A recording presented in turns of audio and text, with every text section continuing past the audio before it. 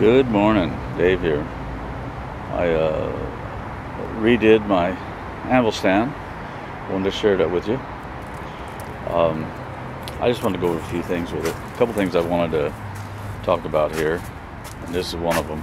But I make these out of 2-inch square tube, 1/8 wall, and that's plenty strong enough. And I like to put 4 legs. I splay them out at the corners about 15 degrees.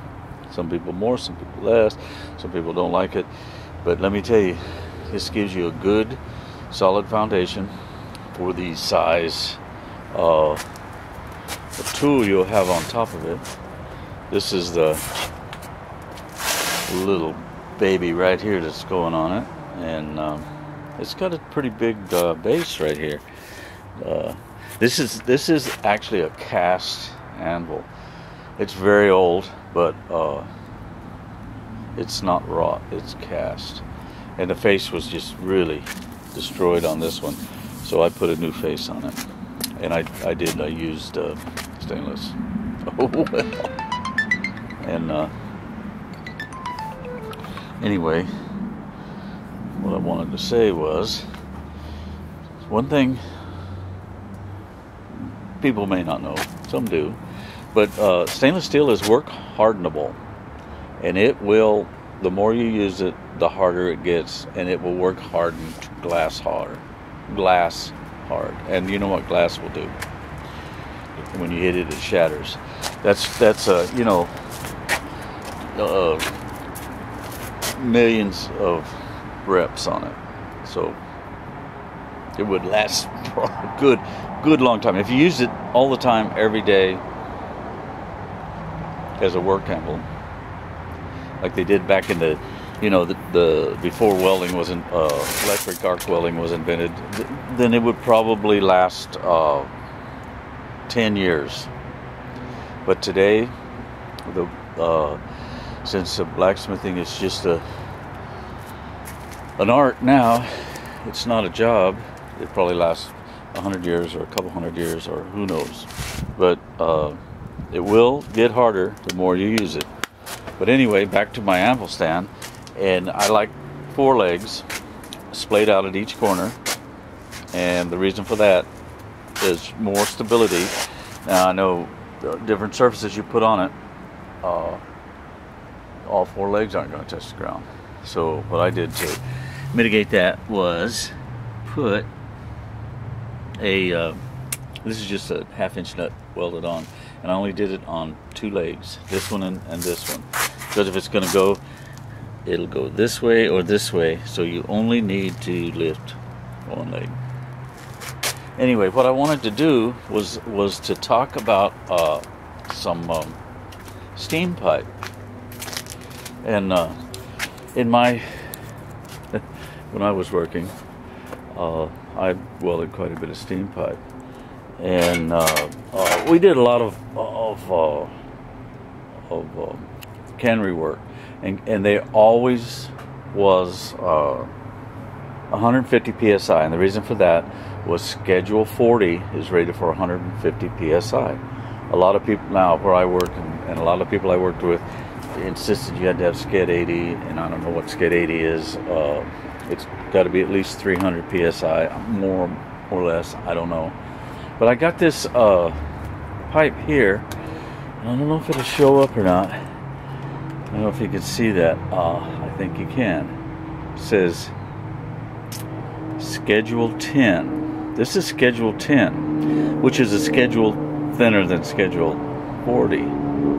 And if we cruise along here, you can see this. This thing is rated for 300 psi, and that is a little bit confusing to me. You can see the wall thickness is Schedule 10. This is 2-inch pipe, which is 2 3/8. What is this, 2-inch? So it comes out to 2 3/8 OD. Well, anyway, this is Schedule 10 rated for 300 psi, which goes counter intuitive to everything that I did all my life. I don't know if this is a special steel. I don't know. But anyway, if anybody knows anything about, I'm going to call it a newfangled pipe. Schedule 10, rated for 300 PSI. Because I worked a long time. I mean, I'm telling you, I started welding in about 69. And Schedule 40 was always 150 PSI. That was what it was rated. I think it would burst at double that, which is normal, but it was rated for 150 PSI. That's why all your food processing plants and your dehydrators and everything, they always have their boilers set at 150 PSI, because you do 150 PSI and then anything off the shelf of Schedule 40 is good to go, and you can get Schedule 40 over here at Lowe's or Home Depot or any steel yard, and it's off the shelf, ready to go item. Really simple to use. I built a lot of steam racks in my time, which actually reduces the steam down to working pressure, because when you're processing food, you don't do it at 150 psi. 15 psi will give you 245 degrees.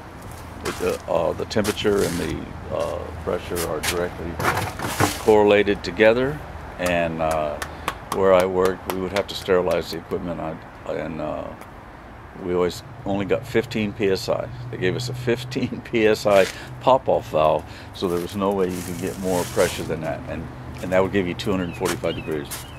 And all my career there, I always asked for one more psi, because 16 will give you 245 real easy, 240, but 15 you gotta work for it. Anyway, if anybody knows anything about this Schedule 5 300 or Schedule 10, excuse me, 300 PSI pipe, leave it in the comments in the bottom, because this is a new one on me. Talk to you guys later. Bye.